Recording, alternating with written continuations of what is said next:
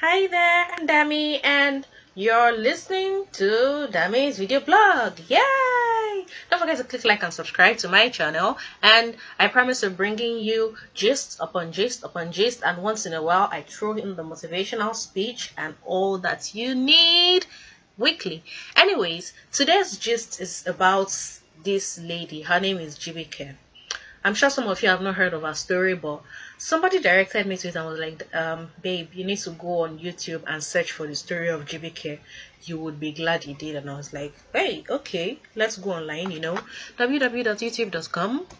In the search bar, the story of GBK, and then I saw part 1 to 7. It was like African magic, like correct Nollywood. Even Nollywood know they reach part 7. Anyways, to save you guys the stress of having to listen to the whole thing, let me give you a quick rundown of what actually happened. From what I understand, it's possible I'm not 100% correct, but from what I understand of the event, it's like GBK and Abike are very good friends. You guys need to follow me carefully. GBK and Abike are very good friends. GBK probably gossiped about Abike.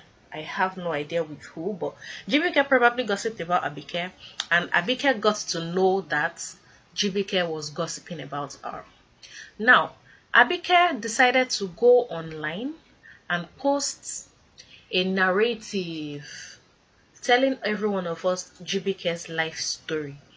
Abike went online, called out GBK, saying GBK is a gossip, GBK is an adulterous woman. The baby GBK just out of recent does not belong to her husband, it belongs to her man friend. She said so many things about how GBK even tells her about other people, about her husband's family. My dear, the story was long. As I was listening to it, I was like, God, no, I can't take this. Enough is enough. So I stopped the video and I saw another person's version of the story of GBK. I was like, okay, let me hear what this person has to say. I opened it. This one was helping GBK to reply. Like, Abike, you are a this, different. In fact, the vulgar words I was hearing from that video, I've never heard it before in my life. Anyways, I know how to gist too. I know how to do fofo very well, so continue following me like that.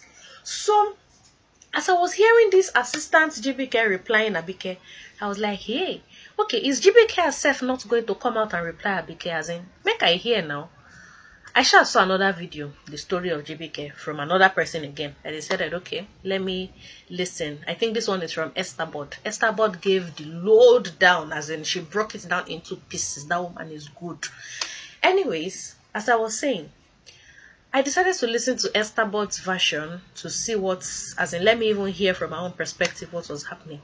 And I discovered that GBK and Abike used to be childhood friends, or let me say their friendship has been on for a long time.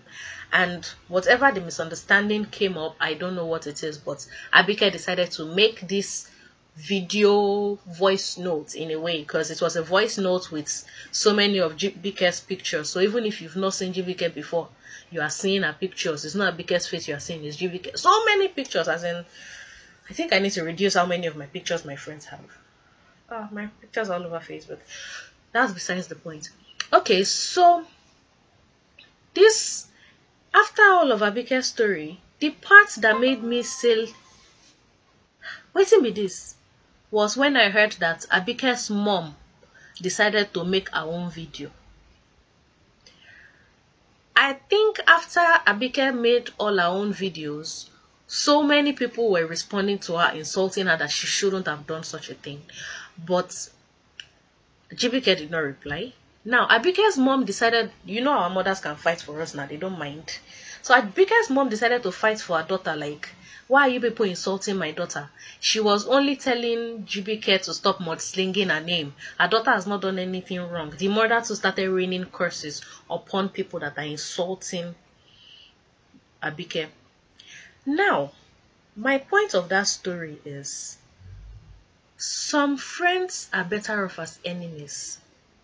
Honestly speaking, if you have a friend like Abike in your life, you don't have friends. you're better off with enemies. As in, your enemies love you more than friends like Abike. Reason why I said that is because I've been in a similar situation before. I'm not saying GBK is innocent in this case. I'm not here to pass judgment. But I've been in a similar situation before, whereas me and this lady had a misunderstanding. We used to be very good friends. We had a misunderstanding and our parents decided, okay, they should settle the matter. When they were trying to settle the matter, I was just saying, there's no need for you people to get involved. If we are going to settle, we will settle. It's not you people that will, at this stage of my life, you are not the person that will come and tell me who to be friends with. They were like, no, we must say everything that happened, this one, that. Okay, if you want to hear what happened, this is what happened. I decided to say exactly what led to us not talking again at that point in time. But this, my friend, only God knows what she has been telling her mom. So many lies that I was like, are you kidding me? The mother was like, yes, I believe my daughter. If my daughter says this, this is how it is. So many things that even I never opened my mouth to tell my mom. And I was just there like, okay, so even if we had a fight or something and I have this really big secret, is this how you come and table it and everybody will start looking at me like a devil or something? At that point in time when I heard everything, I just told my mom and her mom, and I was like, you guys should stop wasting your time, because me and this girl, we are never ever going to be friends again. And I still stand by that till today, because with some friends, my dear, you're better off with enemies. It is better for us to know when to stop being friends with certain people. Some people are like leeches. Leeches. They are with you. They are looking beautiful, but no, they are sucking your blood.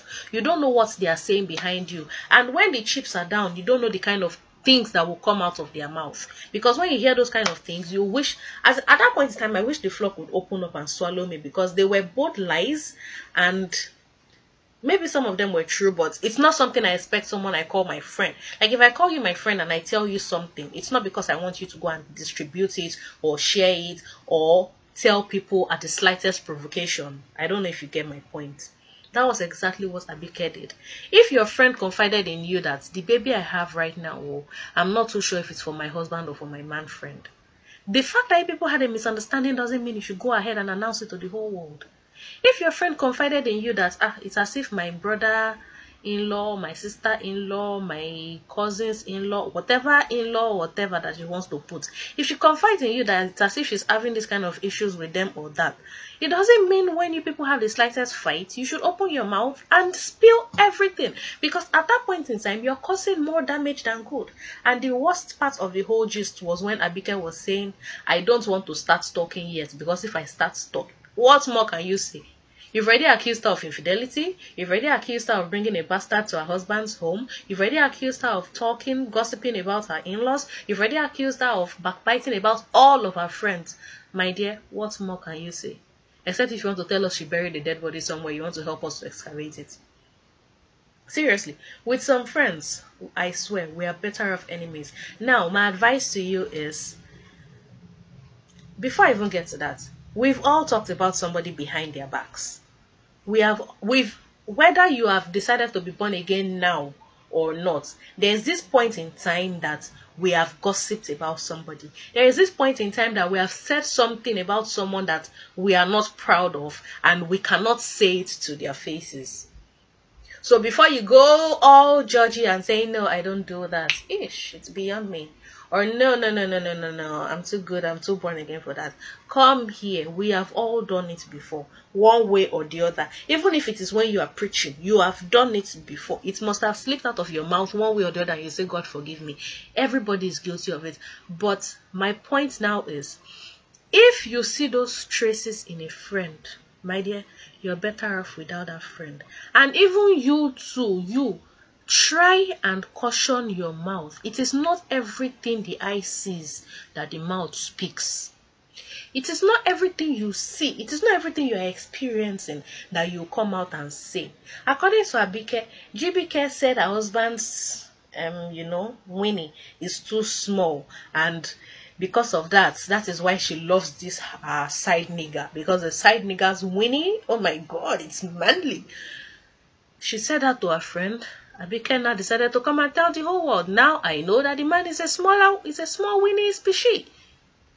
If you go and say that to your friend, you don't know who your friend will go and say it to. From there, you don't know, as in, just flies. Once the word comes out of your mouth, it is like egg.